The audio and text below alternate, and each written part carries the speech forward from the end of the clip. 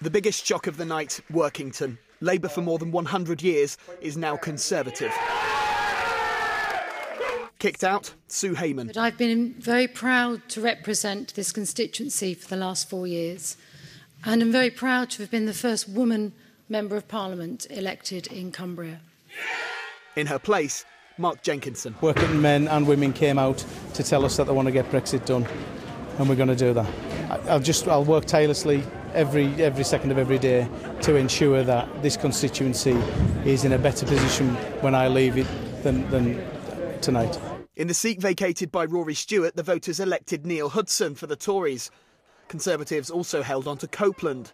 No surprises in Carlisle, given the national picture. John Stevenson increases his majority. Carlisle's a changing city.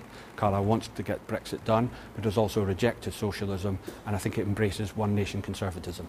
And now in January, with the majority he has got, quite clearly I think we will get Brexit done, and then we can move on and start dealing with the other issues that matter both to Carlisle and to our country. Former Lib Dem leader Tim Farron more than doubles his majority in Westmoreland and Lonsdale. That seat is the only one declared within the ITV border region that isn't Conservative. Until now, Labour was holding on in Cumbria by its fingertips. This morning, the Workington man has wiped them out.